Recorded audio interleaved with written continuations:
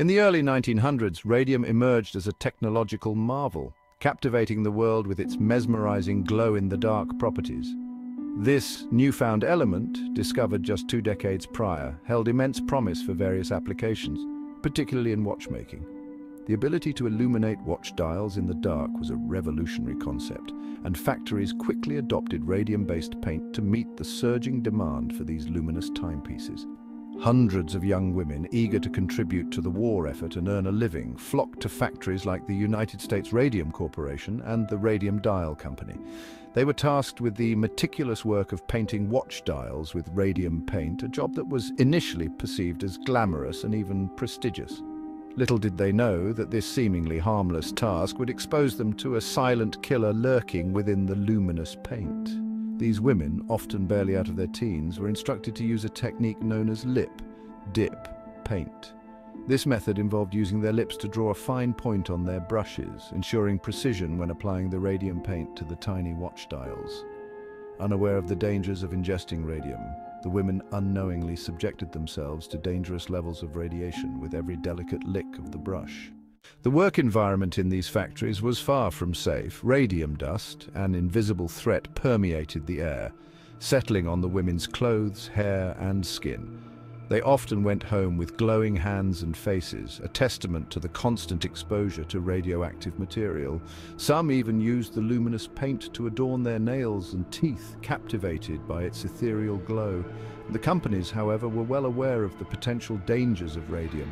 Executives and scientists took precautions, handling the element with lead shields and tongs, minimizing their own exposure. Yet they chose to keep their workers in the dark, failing to provide them with any protective gear or warnings about the health risks involved. The profit motive overshadowed any concern for the well-being of these young women. The demand for luminous watches was high, and the companies were eager to capitalize on this lucrative market. Their negligence and disregard for worker safety would have devastating consequences.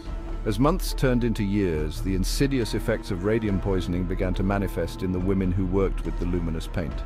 Initially, they experienced fatigue, anemia, and dental problems. Teeth loosened and fell out, gums became inflamed, and excruciating pain plagued their jaws. These symptoms, however, were just the tip of the iceberg.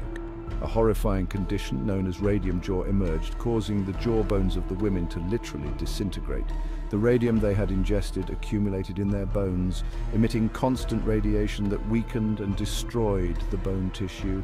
Tumors developed in their mouths, jaws, and other parts of their bodies, leading to immense suffering and disfigurement. The women, once vibrant and full of life, were now grappling with debilitating illnesses and agonizing pain.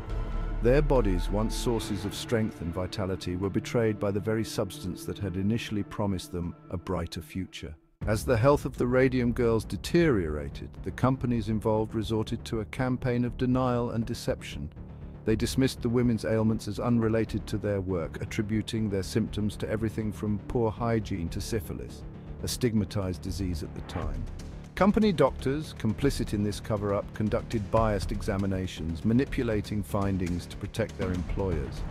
They downplayed the severity of the women's conditions, intimidated them into silence, and even falsified medical records to conceal the true extent of the radium poisoning.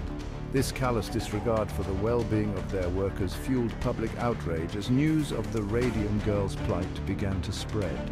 The women, once silenced by fear and intimidation, found their voices, determined to expose the truth and fight for justice. The fight for recognition and justice. The Radium Girls faced an uphill battle against powerful corporations and a system that often favored employers over workers. Undeterred, they united, sharing their stories, supporting each other, and seeking legal recourse. Their struggle for recognition and justice became a testament to their courage and resilience. One of the first to step forward was Grace Fryer, a former dial painter at USRC. Despite facing skepticism and resistance, she relentlessly sought a lawyer willing to take on the corporation. Her perseverance paid off when she found an ally in Raymond Berry, a young attorney who recognized the injustice inflicted upon these women. Grace's case, filed in 1927, marked the beginning of a landmark legal battle that would challenge corporate power and reshape labor laws. Other Radium Girls followed suit, filing lawsuits against the companies that had poisoned them and robbed them of their health. Landmark legal battles and precedents. The legal battles that ensued were arduous and emotionally draining for the Radium Girls. Many were already gravely ill, their bodies ravaged by radium poisoning. Yet, they bravely faced their corporate adversaries in court, determined to hold them accountable for their actions. The companies, however, employed every tactic to delay and derail the lawsuits. They used their vast resources to hire powerful lawyers, manipulate evidence, and discredit the women's claims. The legal system, often slow and bureaucratic, proved to be another obstacle in their pursuit of justice. Despite these challenges, the Radium Girls persevered. Their case garnered national attention, capturing the public's imagination and garnering sympathy for their plight. The media played a crucial role in amplifying their voices, exposing the unethical practices of the companies, and putting pressure on the courts to deliver justice. A legacy of workplace safety. The Radium Girls' fight for justice had a profound and lasting impact on workplace safety regulations and labor laws. Their case highlighted the inadequacies of existing legislation and the need for stronger protections for workers, especially those handling hazardous materials. The legal precedents set by their cases led to significant reforms in the United States and beyond. New laws were enacted to regulate the use of radium and other radioactive substances, setting safety standards and requiring employers to inform workers of the risks involved. The Radium Girls' legacy also extends to the field of occupational health. Their experiences spurred advancements in the understanding and treatment of radiation poisoning. Their cases became invaluable case studies for scientists and medical professionals, leading to improved diagnostic tools and treatment protocols. The enduring impact of the Radium Girls. The Radium Girls' story continues to resonate today, serving as a stark reminder of the human cost of corporate greed and the importance of worker rights. Their courage, resilience, and unwavering pursuit of justice continue to inspire activists, labor organizers, and advocates for social change. Their legacy is particularly relevant in an era where workplace safety is often compromised for the sake of profit. The Radium Girls' story reminds us that the pursuit of economic gain should never come at the expense of human life and well-being. Their sacrifice paved the way for safer workplaces and stronger worker protections. Their story serves as a powerful reminder that every worker deserves a safe and healthy work environment, free from the threat of preventable illnesses and injuries, remembering their sacrifice. The Radium Girls' story is a testament to the indomitable spirit of ordinary women who, despite facing unimaginable adversity, found the strength to fight for their rights and the well-being of others. Their legacy transcends their tragic fate, serving as a beacon of hope and inspiration for generations to come.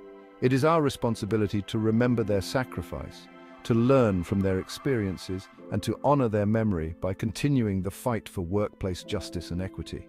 We must never forget the lessons learned from the Radium Girls' tragic story. Their fight may be over, but their legacy lives on in every worker who demands safe working conditions, every advocate who fights for corporate accountability, and every individual who refuses to be silenced in the face of injustice. Lessons for the future. The Radium Girls' story holds valuable lessons for the future.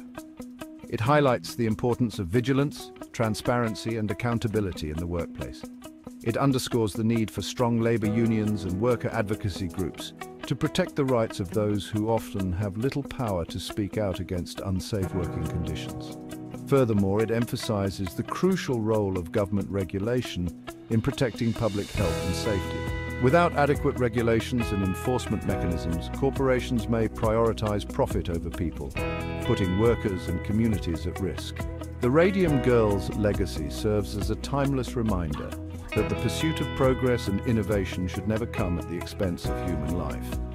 We must strive to create a future where the well-being of workers is paramount and where the mistakes of the past are never repeated. If you found this story compelling, please like, subscribe, and hit the notification button. Share your thoughts in the comments below. Let's continue the conversation and ensure these lessons are never forgotten.